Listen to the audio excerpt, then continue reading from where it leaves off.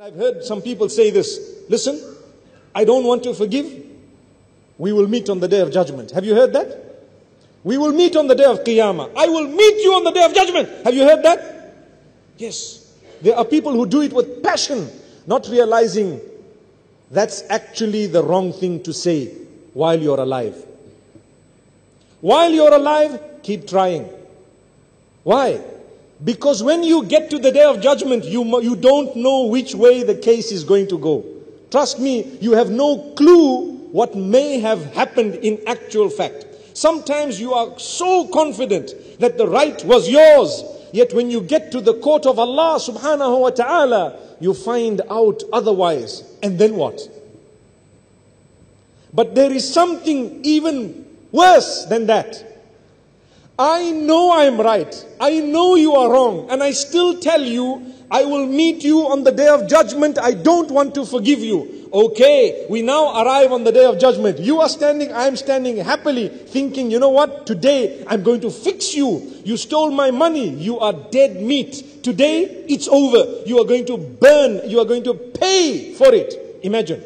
I know I was right. There was no doubt I was right. So when I get there, guess what? The judgment commences in my favor. MashaAllah. I was right. So I won. I'm proud. I'm happy. What happened? I won. That man was wrong.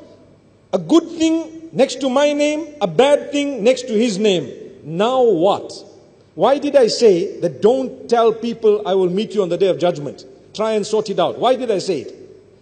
Look, I've arrived on the day of judgment. I won it. It was mine. That was one case that you had with one man. Now come all the other cases that you have. Another 3,500 cases that you have. When Allah looks at you, He will look at you with the eye of justice. And you cannot enter paradise through that eye of justice. You can only enter paradise through the eyes of mercy. Remember that.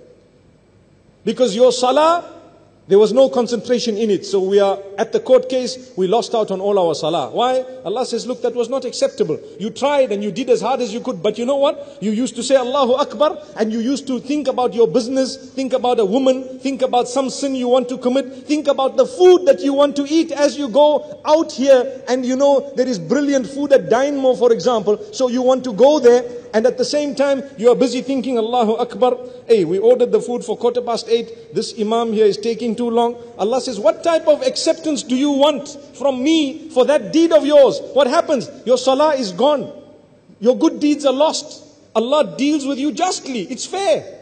Allah says, look at this deed. Didn't you think like this? You say, yes, I did. Well, that salah is out. What if that happens?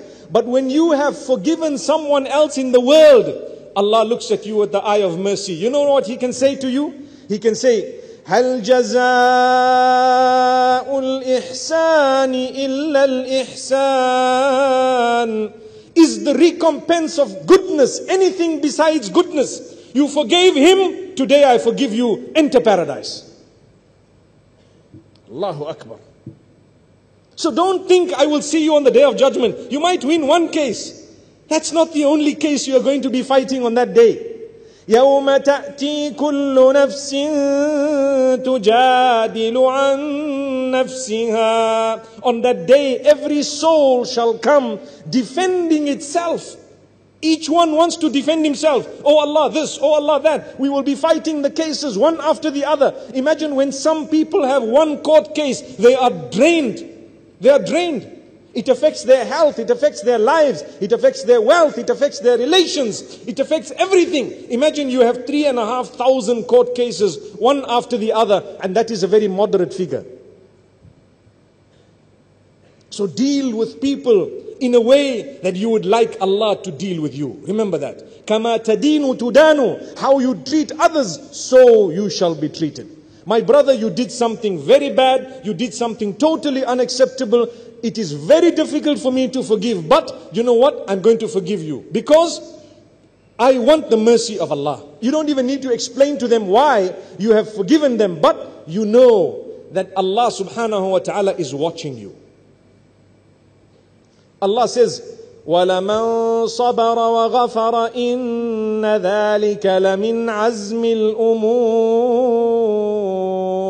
Whoever bears patience, whoever restrains himself and forgives, then that is the best of affairs. That's the best thing you could do. Allah is telling you it is the best thing you could do to restrain yourself, to protect yourself, to bear patience and to forgive.